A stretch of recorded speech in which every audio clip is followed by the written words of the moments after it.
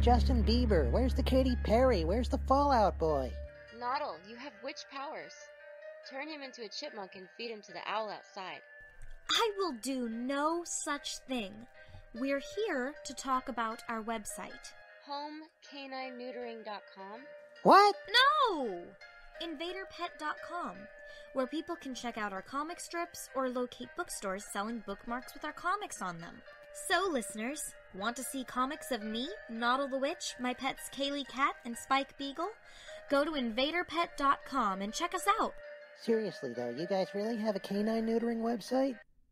Magical Things offers fantasy art for festival and everyday living, featuring the fine arts and craft creations of Marjorie Delaney on practical printed products such as journals, mugs, costuming, wearable art, formal wear, and accessories. We also carry a line of magical supplies, including candles, oils, herbs, and limited ritual items. All items are created in a scenic studio space in Culpeper, Virginia, and available throughout the world online, as well as at festivals and events. Magical Things offers custom creations too, such as costuming, illustrations, and more. Come visit us at magicalfantasy.com.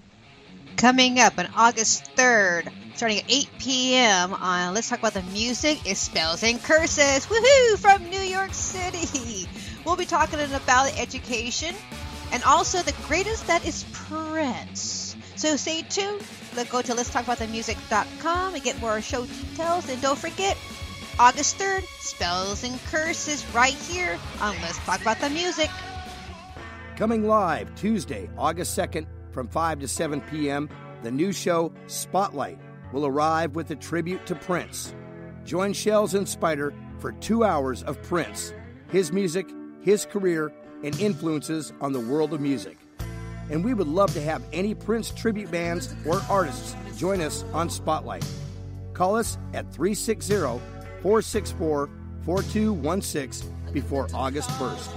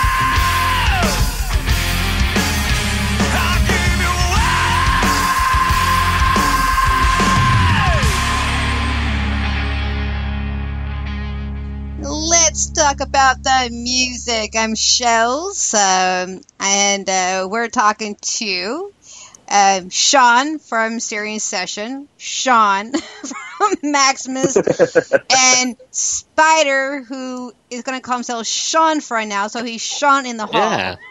Sean. How's it going, Sean? And I am just Shells. That's it. No Sean. You can be Chanel if you want to. Yeah, that would work. So we could be all four Seans. Yeah, that would Good work. evening, Seans and Chanels.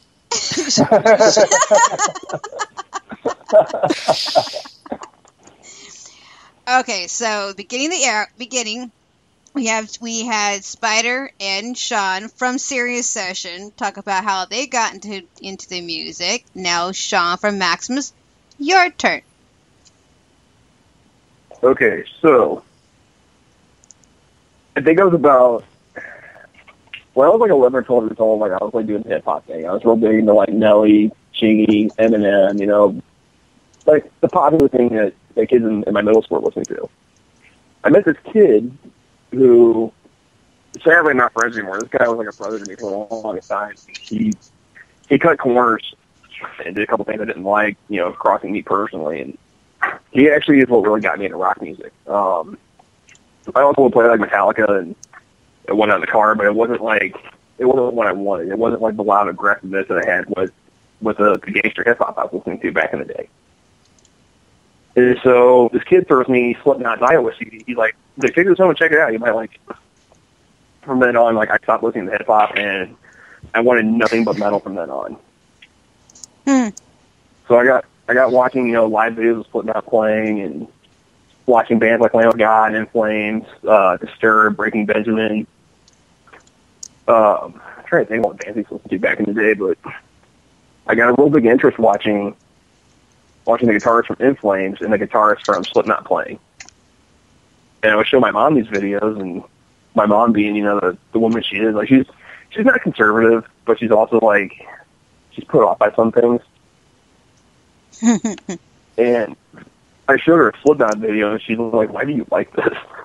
I'm like, Mom, this is awesome. This is like the coolest thing ever.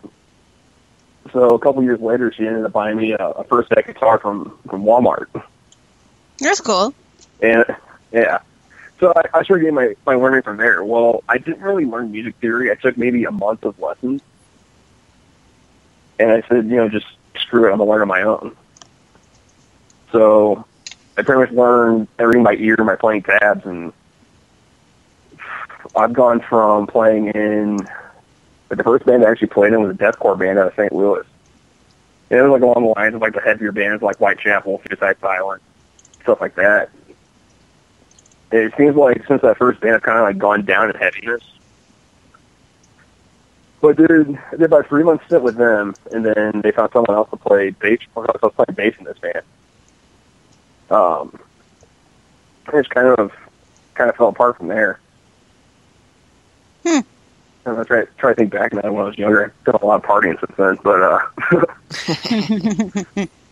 I met this kid in high school. He's actually the drummer for Archangela, Jeff. And I graduated high school, and a couple years went by, and he finally graduated. And he's like, hey, man, I put this band together called Jeff and the Nutsack Police. I was like, you're doing what? Points for creativity. Yeah, right. This kid, like, literally, he's one of my best friends. He's the funniest guy I've ever met in my entire life. When I'm in, like, the worst mood ever, and I got no one around, I call Jeff, and he's, like, over at my house in 10 minutes. And he's, like, the kind of person, like, he can line up a room, and you could literally be at a funeral, and Jeff can make the entire room laugh. Let's put it that way. Well, that's cool. So he did some songs with some other people, and we've got a few songs together, and we put out this song called Solar System. And we actually took a riff that sounded like Nickelback, because we both can't stand that band, and took a Nickelback-style riff, threw hardcore elements into it and deathcore elements into it.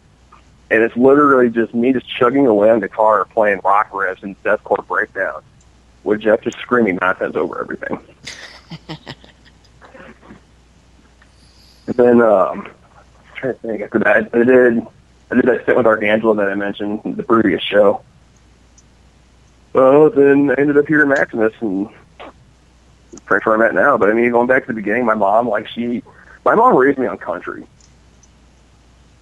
And my first show was actually an Alan Jackson concert. Well, that's interesting. You were raised in country and you're playing rock. But I had that whole like metal thing for like the longest time, yeah. So when you went to that concert, did any of that translate to you? Or did you see elements of that and think, okay, like this is kind of the same thing that I'm doing? Well, I mean, this is back when I was like 6 years old. You know, I had an interest. I thought it was cool because I'm 6 years old and there's lights everywhere and there's loud music. I'm like, oh, this is awesome. There's lights everywhere. You know, I was entertained more by that. But I mean, when I first really got like my push to play music was literally watching those Slipknot videos, and I'm like, these guys are jumping around on stage, they're throwing down, they're having fun. I'm like, that's what I want to do. You see all these people out there in the crowd, and they're having the time of their lives, and I'm like, I want to give that to people. I want to be able to look out and see people excited to hear the music that I'm